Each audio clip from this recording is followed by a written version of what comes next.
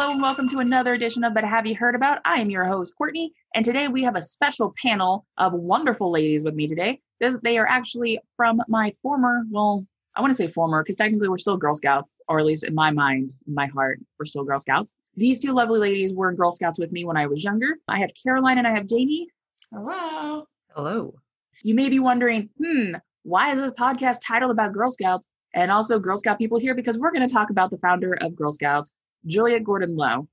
There's a lot of, I wouldn't say misconceptions, but she honestly should have had a movie made about her by now, just because of everything she kind of went through and the fact of she's a product of her time, but also propelling girls to be more than just seamstresses at home. Just reading over some of her biographies and stuff and like some of the tidbits. I mean, she was born right before the Civil War in Savannah, Georgia. Her mom was from the North, I believe Chicago area, and was very anti-slavery, but because that literally is how her husband made his money, to have that elite lifestyle that they had in Savannah, she couldn't really be like, we can't have anything to do with slaves. They didn't own slaves, but they worked within the cotton producing business aspect of it.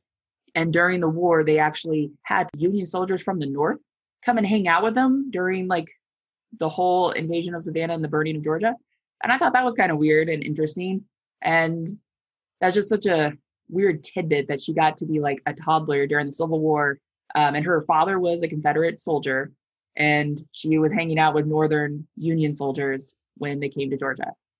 Anyways, so she was born in 1860. She had a very privileged lifestyle growing up, with money in Savannah. She got to go to Debutante Ball. She went to school, which was not very common for the late 1800s. And that's where she actually met her husband through a friend of hers from school. They got married.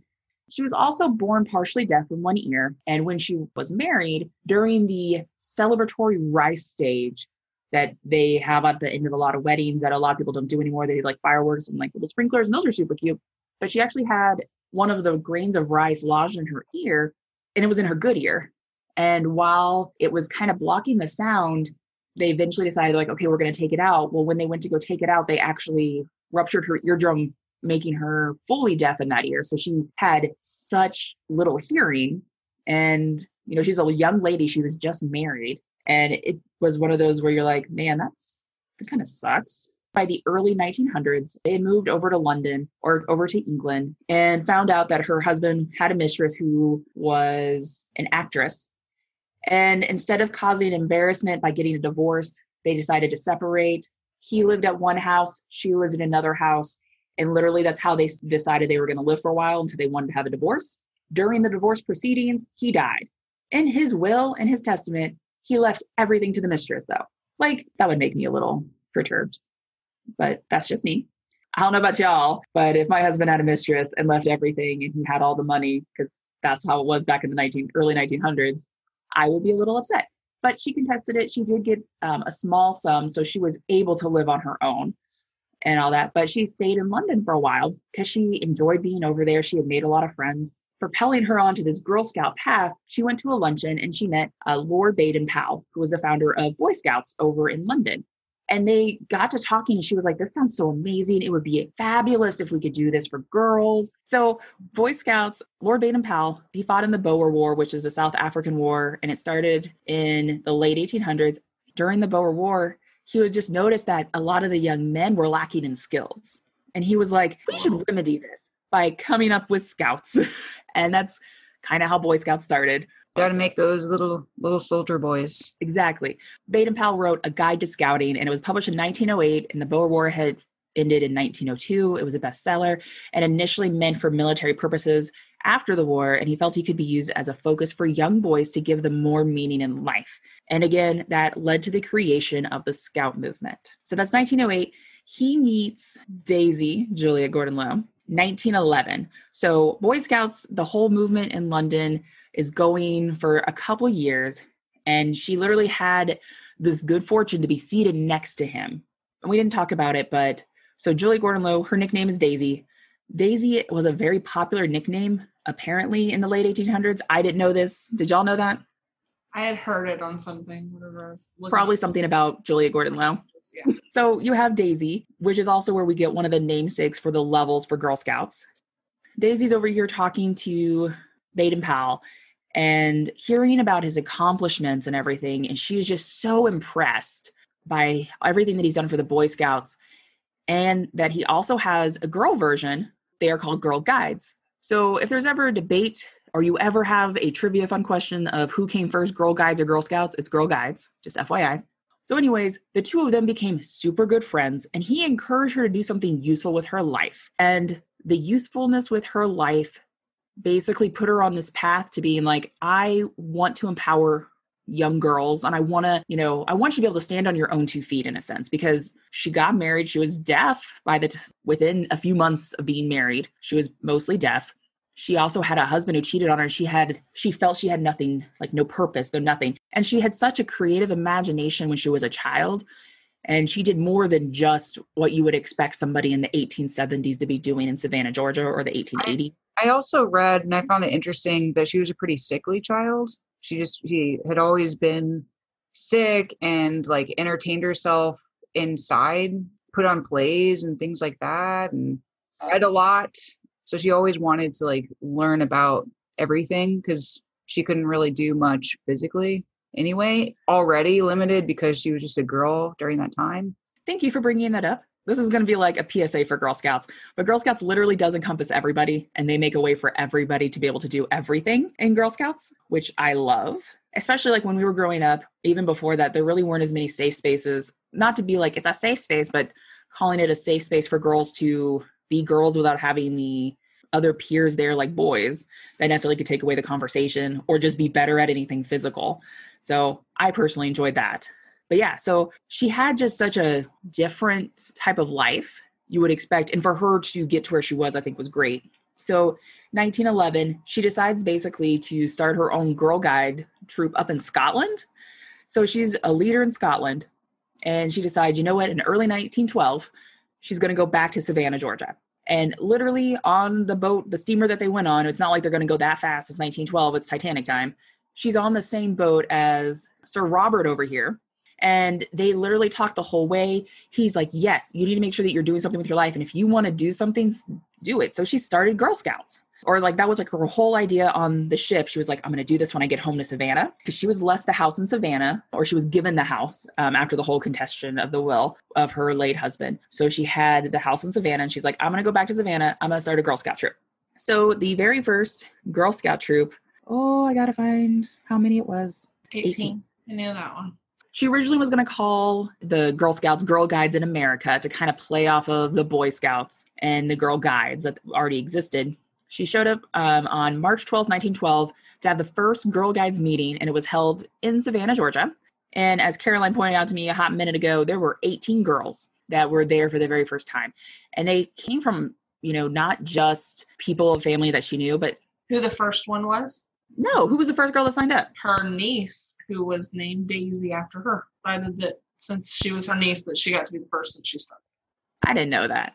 In 1913, though, so a year later, after they've started this movement of being like, okay, we're going to sign up girls, they moved their headquarters to Washington, D.C., and they actually changed the name from Girl Guides in America to Girl Scouts of the United States of America. One thing that you didn't mention that was that her husband kind of anti-feminist is what they had said, and so it seemed like whenever she was starting it up that she kind of had to hide it, or maybe not hide it, but yeah, but also because like he left her alone all the time because he was off doing affairs and like gambling and stuff, generally being a crappy husband. Yeah. And so she was like, whatever, I'm going to do my own thing. And so she had all these hobbies, and like I saw like woodworking and like metalworking, like she built their iron gate and all these things. Like that's really cool. But so he was just like, can you calm down and be normal? And wanted her to be, a lady at home or whatever. Yeah, and I think she would have done, or she would have started something like this earlier if she had gone back to the States. But, I mean, while she was married, because you are married and as a woman in the early 1900s, the late 1800s, you have to do what your husband says. Yeah, so I heard she was already interested in creating these, like an educational program for girls to try to have them be like the best wives and mothers that they possibly could. If you're going to have to cook, learn how to do it really well. If you and how to keep a sterile kitchen and all these things.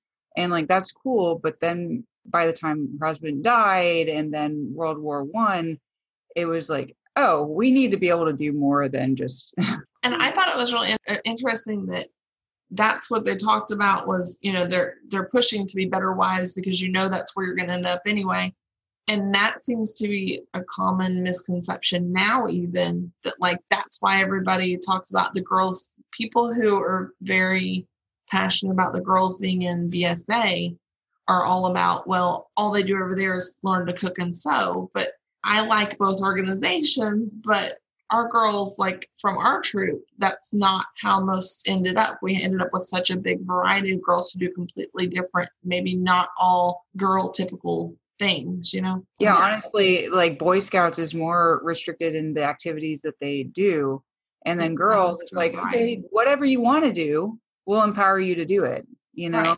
Yes. But it's not just cooking and sewing and doing your wifely duties or, like they're doing sailing and archery, and we have girls that do all kinds. Because she wanted you to, find that passion. Yeah. In a way, if you're going to be a mom, like you need to be the best that you can be. Totally love that saying that you guys had, and having the ability to pursue things that you like, even though she was home all the time as a child because she was sickly, she still got to at least experience things, through books or through her own activities by entertaining herself. And I think having been a Girl Scout and working for Girl Scouts, it really is a lot of what do you want to do? We'll figure out a way to incorporate it, because there's nothing that says you can't, no isn't really a word that you hear often unless it's like really not age appropriate. But I was like, but still we did stuff that we probably weren't supposed to do.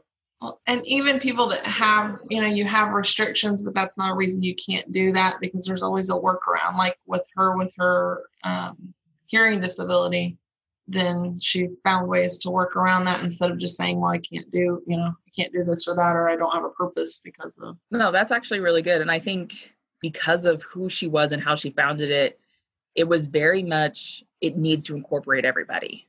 So it's not just limited also to one socioeconomic class either.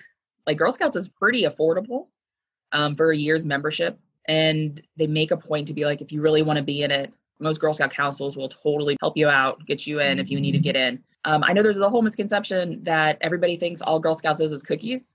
And I'll be completely honest, I have Girl Scout cookies in my pantry right now because Girl Scout cookies are life. They're better than the Boy Scout popcorn. Look, anything's better or than the coupon books. Yeah, I mean, like the fall nut sales are pretty cool. Fun tidbit, the very first Girl Scout cookie was sold in 1917, and I believe it was in Philadelphia. I ran by a sign during a half marathon that said that. I took a photo. That's the only reason I remember. Cookies? That's what I had. I had just read that it was sugar cookies. I didn't. Yeah, sugar cookies, made them in Philadelphia in 1917. But yeah, like during like the war efforts, during World War I and World War II, they wanted the girls to learn more first aid skills. And we touched on this really briefly beforehand, where I asked Caroline and Jaymie what their most favorite things, not favorite, but an exciting or thoughtful memory from Girl Scouts. And Jaymie had mentioned that we had done the Red Cross babysitter class training. Yeah. So we learned like how to give baby CPR, which I found pretty amusing to like, okay, put this little doll over your quadricep and just like slam your hand right into the back. Really powerful memory. It's a good visual.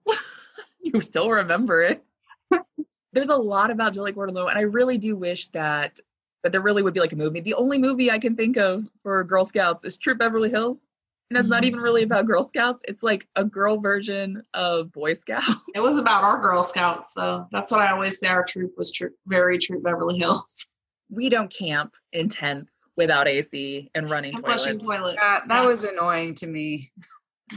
Because I was like the last one. I joined in your troop in 5th grade.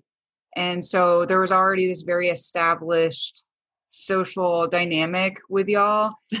I came from rural Illinois, and I went camping in tents, and I was used to that. And then coming in there, and then Yeah. I've adjusted as an adult, but I still prefer to have flushing toilets. You will never sell me a latrine.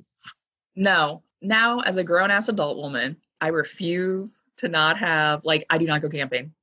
And when I worked at Girl Scouts and they told me I had to go camping, I made the worst face. And I was like, nobody said I had to do that to be part of my job. Yeah, No one I said I had to. prefer to have a zipper on my tent or a door that closes. I don't like platform tents.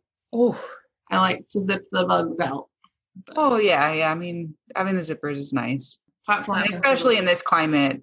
I remember very vividly, we were in like, it had to be second or first grade that we went camping and we did overnight camping and we went up to Conroe and it was like February and it was like our Wet. therapeutic weekend or something. And I just remember it being so cold. Like I couldn't get warm enough to go to sleep. Yeah, being cold and wet and camping is the worst. But And, yeah, we were in platform tents. It was the worst. Yeah, that was like I wasn't first there time. for that one. No, you were lucky. Well, because my troop disbanded in 5th grade. And so after 5th grade is when I joined y'all. And I'm 3 years older. So Yeah, we were in like I guess in 3rd grade, when y'all were in 3rd grade is when I would have joined y'all afterwards. Yeah. So You got to hang out with us. Look, I guess if our leader was here, she could have told us these dates, but slacking off as usual. per usual. So other little known facts to keep Girl Scouts running, because it wasn't like she was trying to make money off of Girl Scouts. Juliette Gordon Low actually sold her pearls, and so one of the symbolic things with Girl Scouts is pearls, because she sold her pearls to keep Girl Scouts going. Well, like it's a symbolic thing. I wouldn't call it maybe a symbol. It's a thing. I know that she sold her pearl necklace, and I know that her cheating husband gave her syphilis. Oh, I didn't know that. Yeah. I know that for some reason when she had cancer, I mean, she eventually died from cancer, but one of the treatments was ingesting lead. Oh, yes. Like, dang.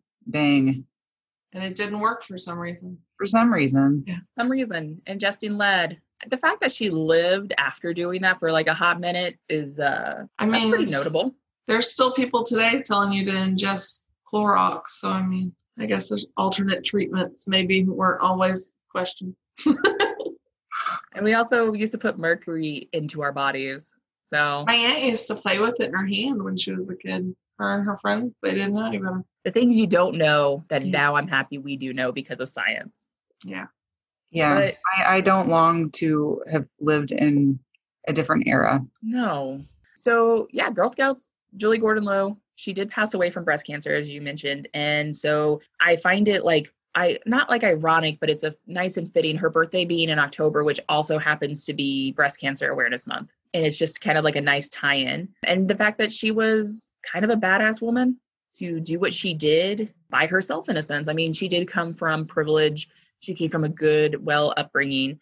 And so she had, she was afforded the abilities to have these ideas and kind of run with them. But she did kind of have to wait for her husband to die. So, Caroline, would you like to tell us your favorite memory? I don't know. I have a lot of good memories. I think the thing that sticks out to me the most, that I mentioned the most, is just where our girls ended up, because it's such a big variety, where we do have a couple, good moms out of the bunch that did the wife mom thing, but we have such a big variety in where everybody ended up being really passionate about completely different things. And we had, Jessica went to the military and is in law school, and then Amber's a plumber of all things. And then you're working with pets, and Jaymie's doing psychology, and I'm leaving everybody out. But I just think that the variety that we ended up with was really neat. And I mean, I wouldn't say like there was just one incident, this one incident in Girl Scouts that propelled me to my career. But I think knowing that you had the ability to be like, it's okay if you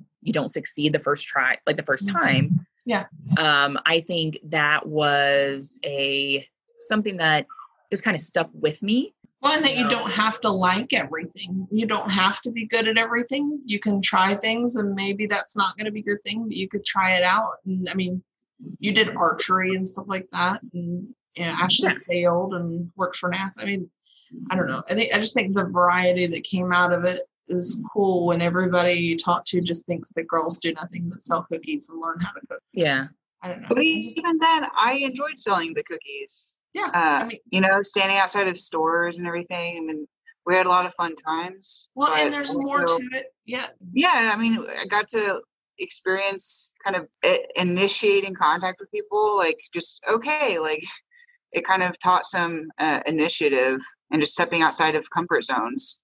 And learning social skills and learning, entrepreneurship and setting a goal and reaching it. I mean, this year, our troop, we set a goal of 1,500 packages, and I thought the moms were going to fall out of their chairs. And then they sold like 3,200 packages by the end of it. And Lily sold over 600, which I thought I was doing good selling 300 when I was a kid. So I'm going to say one thing that one of the things I was watching, a kid had asked a Juliette Gordon-Low impersonator how she got her volunteers.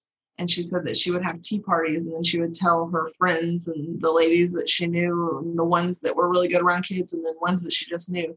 She would tell them about it and get them all hyped up and excited. And then that way they couldn't say no. So maybe we need to start having some more tea parties. So is there anything that you guys want to mention that you guys maybe read when you're thinking about, or things you remember from being a Girl Scout, either about Juliette Gordon-Low or even like the history in general of Girl Scouts? I didn't want to go into a huge thing talking about Girl Scouts, but obviously it's evolved over the years.